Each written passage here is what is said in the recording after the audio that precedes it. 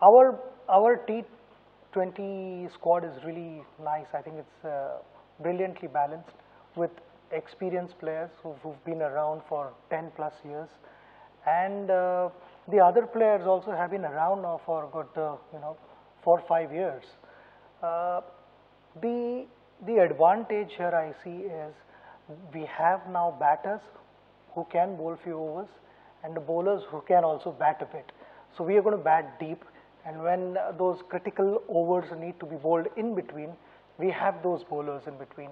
So overall, I think it's a well-balanced team, extremely fit, good fielding side, and nice to see Ashish and UV back in the squad.